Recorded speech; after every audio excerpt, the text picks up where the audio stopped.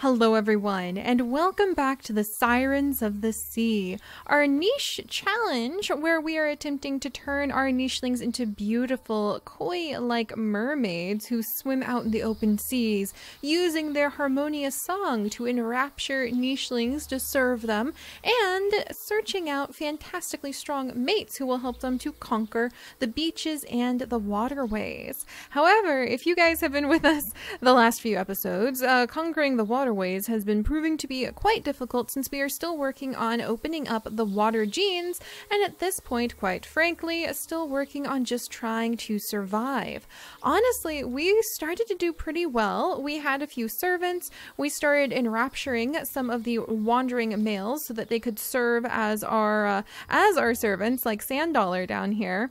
And then we ended up getting attacked by so many rogues. We had so many rogues suddenly come and join the family tree.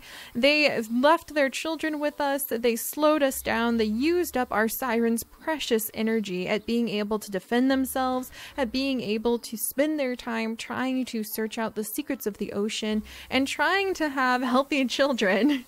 And we have clung to the very edge of survival since then. The Sirens already struggle because when their male children become old enough, their male children become mature and leave the tribe. Kind of the way that lion cubs, when they are males, will leave their family pride and roam away. That's what happens to the Sirens, we say, on a biological level. There's something about them, and there's something about the mysterious song that all of our beautiful blue gemstoned females have that just makes it so when their male children come of age, they just have to leave the tribe. They have this irresistible lure to go out and to explore and to try to find their own way in the world, hunting for something that at the moment doesn't yet have a name.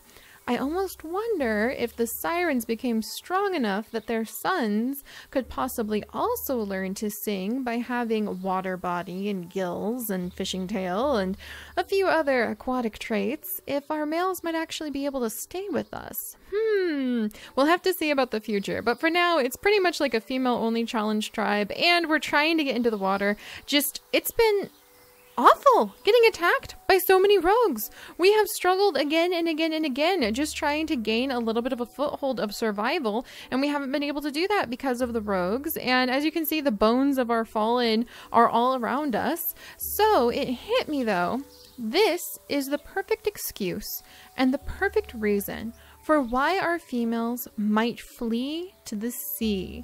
The land holds too many enemies, especially the chaotic enemies of, I kind of want to call them like the hyena tribe, the rogues who are impervious. They cannot listen to the song that the Sirens sing. They are able to resist the lure of the song, and we're going to have everybody start gathering food who is not like story critical for just a moment. All right, there you go, Sand Dollar. Oh, is that a rogue? Oh no, it's just Harpoo. And Harpoo is actually like distantly related to us, so it's okay if he shows up. All right, we'll try to get some food there. River's gonna come down here and try to get some food. But it occurred to me, the reason that we might struggle so terribly much with the rogues, who I'm going to call like the hyena tribe, just because they remind me of hyenas for some reason. Well, no, they don't remind me of hyenas because they're actually female-led. So we need a good name for the rogue tribe. Not the tricksters, because that's like ta-ta, but basically I feel like the rogues are like another subspecies of nicheling, and they are impervious to the songs that the Sirens sing. They cannot be enraptured, and they have a far more aggressive kind of chaotic personality and chaotic biology, and that's why we're trying to avoid the rogues. But to get away from them, I think to get away from them oh my gosh! Quick, Mace! Quick, defend! Oh my goodness, I think that these girls are both pregnant with rogue children. That's right! Oh my gosh, this is a travesty. A travesty, I say! And we're so hungry. We need to eat. Oh my gosh, this is ridiculous. This is ridiculous. And Kokomi, she's also under threat of this rogue getting it too close. Can she possibly... There we go. So she is pregnant with her mate again.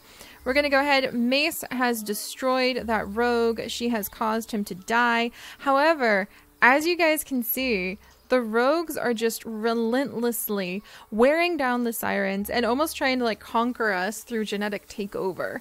And that won't do, because any children that are born from rogues, we're going to say, have no ability to sing. They cannot sing the way that the Sirens can, and so they cannot inherit the Siren bloodline. So what we'll do is any rogue-born children will usually be kind of like kicked out of the tribe, even when they're very young, because the Sirens are losing their temper. And I am going to make the Sirens a little bit more merciless than any of our previous tribes. Hang in there, guys. I'm not going to torment the babies. We would just like banish them at a very young age, which is still really mean. However, the rogue-born children, I hate to suffer for the crimes of their father. So what we'll do is, if we have a nicheling who is a servant class, one of the wanderers we have taken into the tribe who doesn't have any Siren blood in them, then they can take in the rogue children. So if we have a wanderer, then the wanderer can take in the rogue children, and they can make the rogue children servants as well.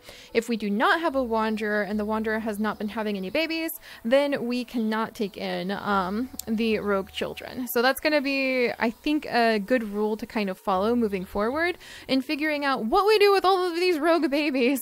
And also, it's a great reason and a great motivation for why we might have all of our Siren females start leaving and kind of coming up along the edges of the sea. They might come out to this little island. They might start trying to find food from amongst the crabbits and the crabs that they can locate along all of the beaches. And they might just try staying away from the mainland, because that is where the hyena, I gotta come up with a better name, so help me come up with a better name for the rogue group, but that is where the rogue groups wander, and they want to get away from them. So look, this spot has a wonderful little berry bush. It is surrounded by some beaches, and that would also explain why it's so important for the Sirens to enrapture so many males so that they can be defended. They can have a line of defense, because even the strongest female, even if she's not pregnant, could fall prey to the terrible rogues. And why we would want so many servants, because the servants and the enraptured, at least, could go onto land and they could search deep in here. And if a servant ends up pregnant with a rogue child, it's not as big a deal. So there is the huge story arc that I was kind of trying to figure out what to do with the Sirens. And now that we've gotten that out of the way, let's go ahead and focus on the important things like food. We have Torrent over here, who is having children with Kokomi. We're excited about that because they both have recessive webbed legs and fishing tail, and they are actually healthy as mates. And then we're also trying to become mates with Kirkir over here, who we are not controlling, but we're trying to become mates with him because he has those beautiful webbed hind legs that we really like. And actually, Fulo, who's unfortunately very sick, I think that she's actually rogue-born. So we're going to say that that rule about rogue-born not inheriting the Sirens' abilities is going to start now. So everybody who's currently born will just keep going with the direction we were going with. So I think Fulo is definitely rogue-born, if I remember correctly. Yeah, she's the child of a rogue male, and so is Kovoy. So yeah, we're gonna kind of just say from this generation forward, that's where the rogue rule of not inheriting the Sirens' blue stones and their ability to sing begins. But Fulo would actually be a good mate for Kirkir as well, because she actually has fishing tail, you can see back there, and one webbed paw. So we might look into that. I think, yeah, she's got the common cold, so I don't even know if she'll live long enough to have a child, but I know that Garnet is quite interested in this male. So let's go ahead and have her become pregnant. And then I'm going to have Fulo jump over here and work on trying to gather food. I'm going to have Garnet scooch over here. We have Harpoo dashing around the place. We have Sand Dollar, who is now now an enraptured male, and he is actually going to help us out with gathering enough food to try to help the tribe survive. There we go. And then over here we have got Kokomi, and she's going to protect her baby, and she's going to stay near her ideal mate Torrent. So unfortunately, Kukir, who has recessive web tine legs and fishing tail. He'll be a good male for us to send our future females to try to find, but he is not going to be the one we are currently looking for. And let me make sure Kokomi, yeah, Kokomi has all of the traits that we want in her mutation. So does Garnet, and we might as well just go ahead and give Fulo some of the traits that I really wanted to have, like nimble fingers for cracking open those clamshells are going to become a lot more important now that our females are beginning to think they should flee to the sea to get away from everyone. And I very much agree with many of you, including Rachel Lee, who I just wanted to say thank you so much for leaving such a fantastic Siren of the Seas name list.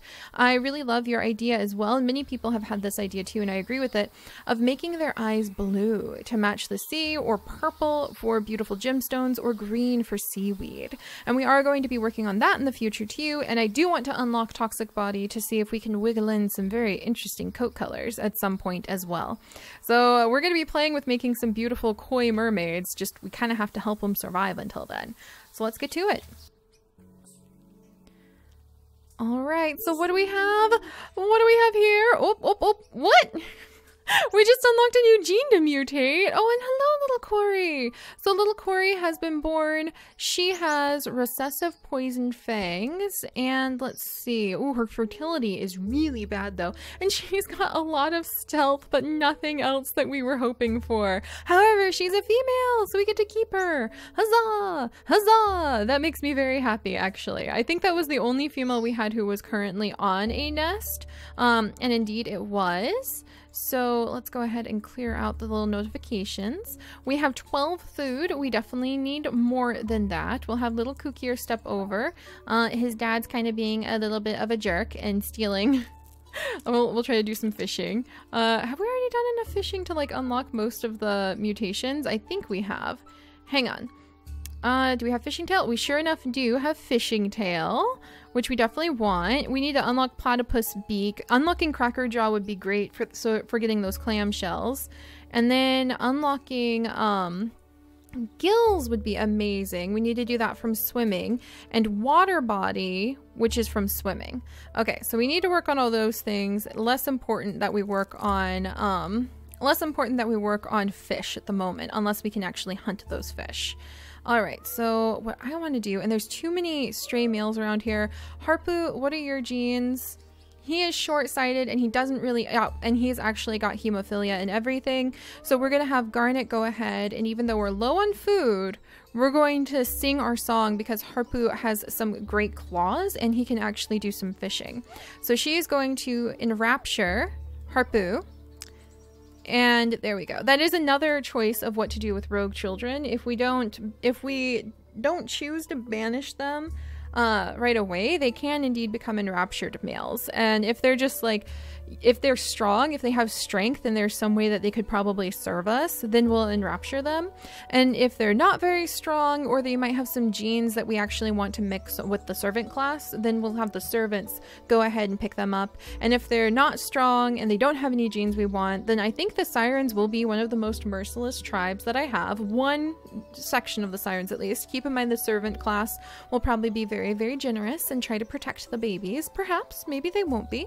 But I'm going to be a little bit more strict than usual, and I just want to warn you guys of that, because a lot of you get upset if I purposely feed nichelings toxic berries or do anything that might come off as really harsh or cruel. And we're gonna have a little bit more of a stern, strict line like that in this tribe, and I just want you guys to be ready for that. Alright, so Harpu is going to go and he is going to help to collect up some food. There is a ton of food over here. So help me, Kier. If you try to go and eat that, I am going to be very cranky at you. Do not eat my food. In fact, I'm going to have Hungry Mama Garnet. Like, well, I can't have her. Is there a bird overhead? There's no bird overhead. And I wonder, Hungry Mama Garnet needs to mate.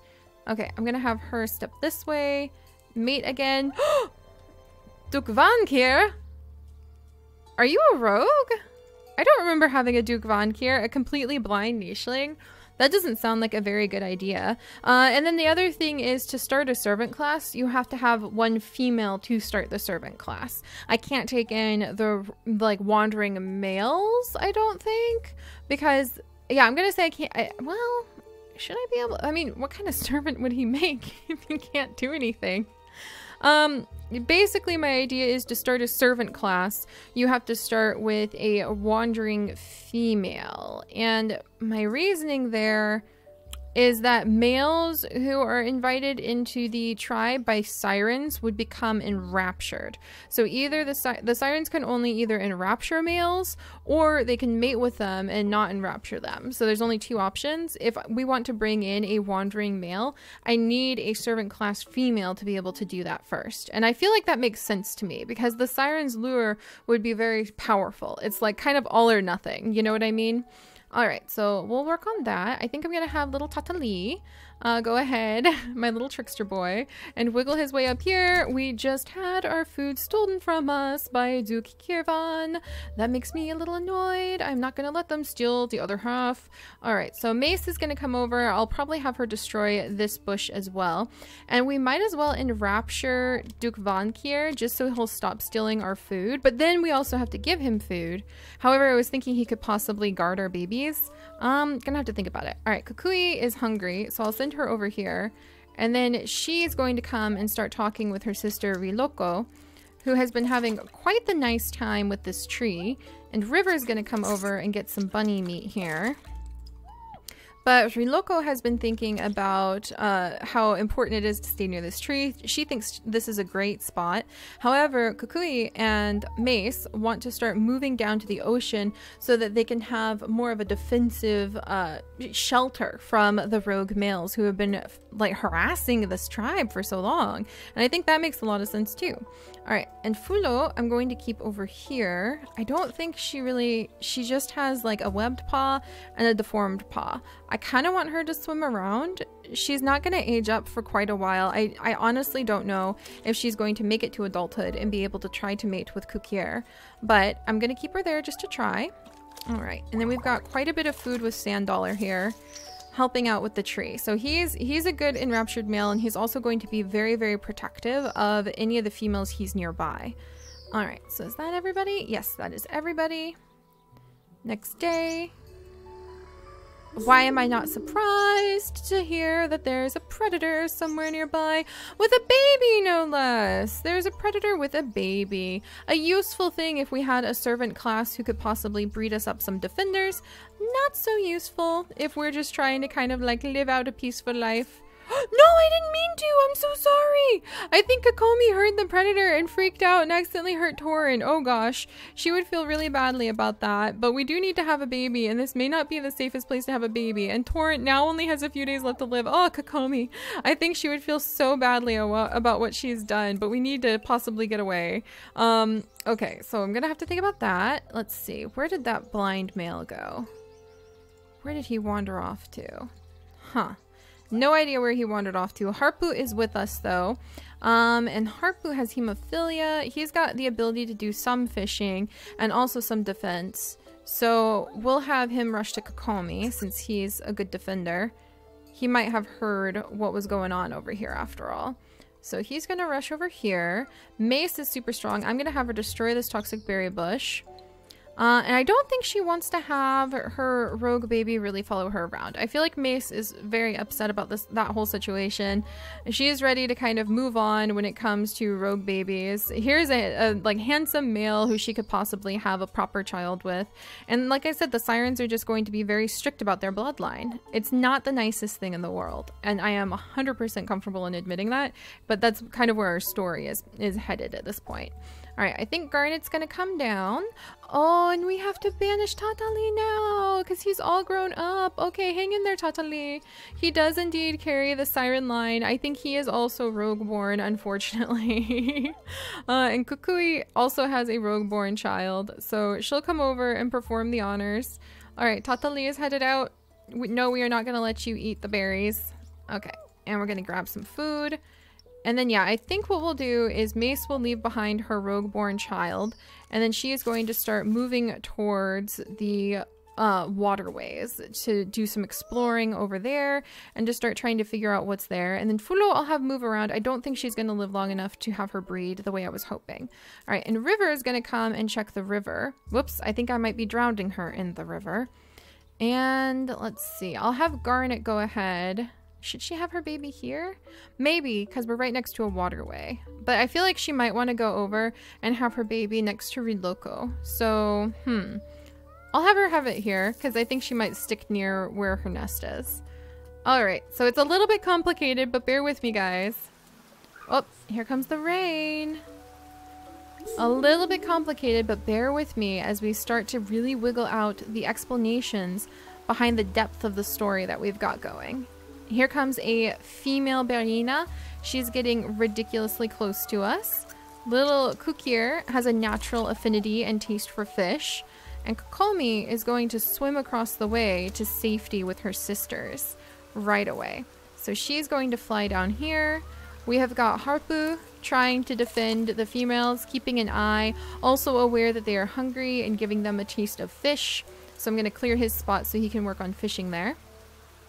And now we have a fleet of babies. So right here we have a little male named Nuro, who is born from Garnet and Kirkir.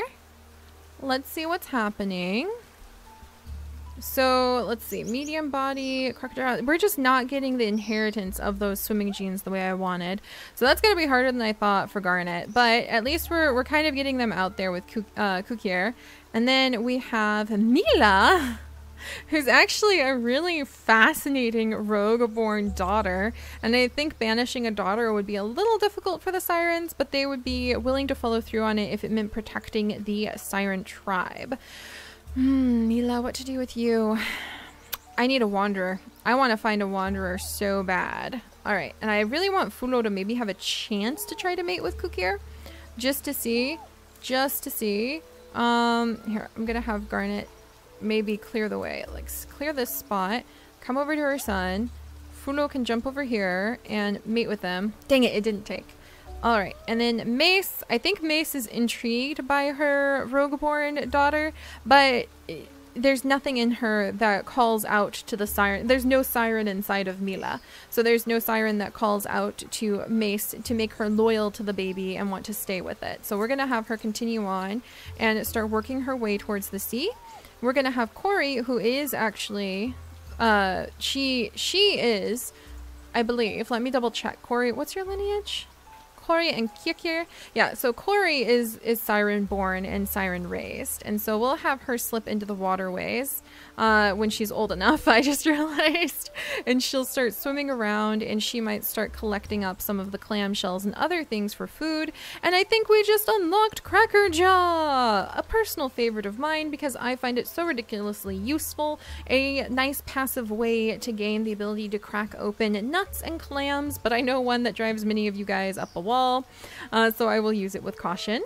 And then we're going to grab these berries before Tatali does. I think he's actually trapped there trying to eat the berries, but because he has double no paw, he can't, which is kind of sad. And then we're going to have Kukui go ahead and try to give birth to her rogue-born child.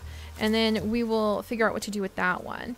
All right. Meanwhile, River is at the end of her life. However, for the sake of her sisters, she is definitely going to come down here and kind of scout out the very edges of the beach territory and hear some clams. I think the ladies, they're going to feel the call of the sea for safety, but then it's going to turn out to be for something a little bit more. So let's see. Can you destroy that for food just in case? Nope. Okay. All right. Well, let's have the last of the rogue-born children born, and then we are going to start wiggling the Sirens down to the sea. Oh no, oh boy! No, Kukir! Left alone to try to defend yourself at such a young age. Oh gosh, can you do any good damage? Oh gosh! Hello? Choices, choices? Hello, Nudukta? Oh my goodness. So there's a male named Nudukta here with a spiky body and recessive poison fangs, which again is like driving me up a wall because it would be great. I think I have another female with recessive poison fangs somewhere, and that would be really fun to have. And actually spiky body would be fantastic if we could breed it into like our servants and then have like a defending class of servants instead of just enraptured. Enraptured are kind of a way just to prevent nichelings who otherwise would be a drain on resources from bugging us. But it'd be interesting if we had a servant class, because then they could breed up spikes and we might end up with a soldier class who had free will instead of being enraptured. Ah, there's gonna be so many layers of story to this. I just can't believe it. He does have fishing tail though, so there's a chance we might have a fishing tail child. And webbed hind legs are pretty strong. I don't know. Okay, do you feel okay? We'll see which one she becomes pregnant with first. Well, that guy left, and it looks like Fulo, surprisingly, cannot become pregnant because there's just not enough good genes. Fui, that's going to make things a little trickier. And then I think Kukir, you know, he's a young male, might try to defend himself. Oh gosh, and then Torin is coming to his son's side. Yes! Okay, quick, quick, quick! I want that food! Garnet, don't let the boys eat it! We need that! We desperately need that food! Don't let him get it, Garnet! Don't let him get it! Oh, and now this male is back! What the heck? Alright, and Kokomi, oh, there's that blind male. He might be worth enrapturing so that we can keep him. Neuro, were you the child of a... No, Neuro was the child of that one wandering male who was going all about the place. Alright, well, we'll figure out what to do with him in just a second. And then here is little Kosi, who is also, unfortunately, sickly, so she would be banished pretty soon in here too. I wish we had a wandering female. That would be so cool. And River has passed away. So yeah, I think that the Call of the Sea is what is going to actually end up saving us from all of the genes that have been just pouring in from these naughty rogues, leaving their children behind. And we're going to say that they are kind of another species that's trying to kind of take out the Sirens and eliminate their genes through genetic takeover of making us have all these sick babies. Is New Dukta worth enrapturing? Is he worth enrapturing? I don't think so, but I mean, better that than letting a sick nicheling wander all over the place and possibly get us sick. So you know what? We're gonna have Kokomi enrapture him. I wasn't going to, but I think we're gonna go ahead and allow Kokomi to enrapture him, and we are going to actually send him across the way as well to help gather different bits of food and to help defend ourselves. Yeah, we'll have him gather that. And then, no, I put him next to all my other nichelings and he's sick. Why did I do that? I wasn't thinking. Okay. I love the strategy. I love making mistakes because it just means the strategy of everything is going to get even more interesting. All right, we'll scooch you over. Kokomi will come over here. And Mila, I wish I had a wandering female so that I could keep little Mila. I think that as long as she's a child, Kokomi will allow her to stay near. But when she becomes an adult, she is not a siren, and so she will be, and she's also kind of like a shameful reminder of the terrible rogues who are trying to take us over. So she would probably try to get rid of her. All right, which is really sad. I'm sorry. All right, and Ricolo and Tatali, I think Tatali is your son, if I remember correctly. Yeah, they're really closely related. Here's another male we could enrapture. I'm going to, just so he'll stop causing us all this trouble. And then he can kind of work on just clearing some of our spots out of the way. There's Torrent rushing by. I saw one of the healthy males nearby, and I might want to mate with him. All right, and Sand Dollar will gather up some food from here. And then Corey, I think, is going to follow her Aunt Macy, and they're going to start working their way along towards the sea. And we'll start getting our way down there. So it's a little bit of a mess right now, as you can tell, with so many different nichelings falling all over each other, enraptured falling all over each other. Somebody just ate all of that Barina meat, which makes me very cranky.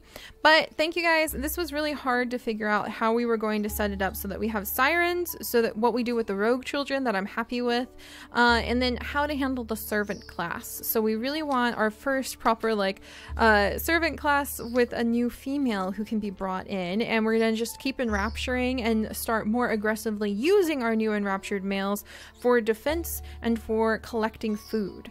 So I'll see you guys next time. Bye bye.